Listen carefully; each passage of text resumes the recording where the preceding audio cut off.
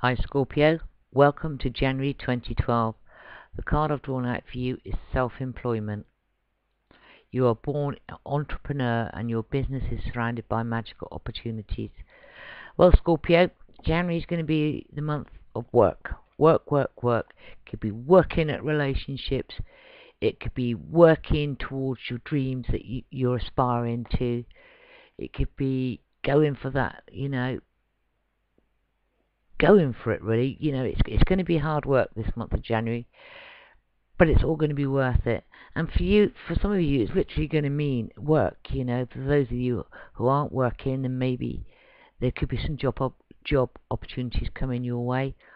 And for some of you, maybe it's changing job. And for some of you, it can be a case of going inside and working on your inner self, working at what it is you literally want, But it's about work, I'm afraid to say, Scorpio, in January. And yeah, it's not necessarily about self-employment, although some of you will maybe look to be putting on your own resources and actually saying, well, actually, I want to do this. And then January is the month to start putting things into motion, putting your thoughts and ideas out there, working out plans.